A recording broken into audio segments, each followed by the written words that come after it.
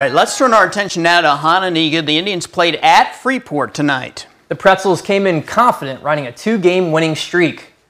4th and inches for Hono and Cooper Hathaway. He's going to get started after the captains meet here at half field. Here it is, and the big play becomes a turnover on downs. Next possession, Dominic Kelly is going to get the ball here, and he's going to drop back.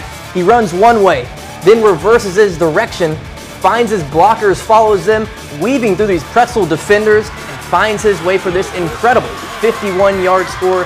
Kelly rushed for 107 total yards tonight. He just was on a mission tonight. Pretzel's ball now.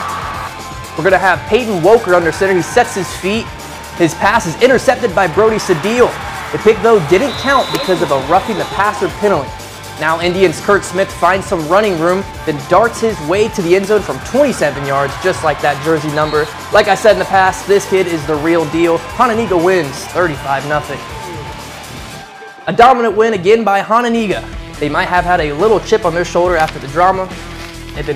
They might have had a little bit of chip on their shoulder after that drama they endured last week. So kind of, how do you see them bouncing back this week? I think they did a good job bouncing back. I mean, you know, things happened over there, last week. They were able to get their hands around things and just really move forward. So, what they did tonight, I'm really not surprised. It was just really good to see them really get back on track. The kids get focused, get back to football and winning games. Going back to your playing days, there wasn't often that Boylan faced adversity because you guys had some dynamite teams in your day. But when you guys did face adversity, what lessons did you learn from the coaches back then about how you deal with it, the way Hononegah is trying to do it now? Well, your coaches tell you, hey guys, this is what we're going through. We're going to get through it as a family, as a team, as a community. And you just hope the guys actually adhere to that, and actually they go out and they get back to school and focus on the grades, and then they come back to the sports and to the gridiron, and then they focus on just getting back on that winning track, so to speak, that they're on already. And sometimes it's good for a team too, because they circle the wagons and it brings them closer together and makes them stronger. So that's why.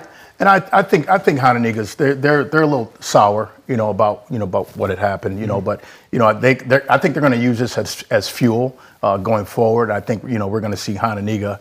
I know they have the big showdown against Belvedere North coming up, but Hononegah is going to continue to be Hononegah as they always have. Right. Well, they went out and played football tonight. Hey, let's check out another Nick 10 game.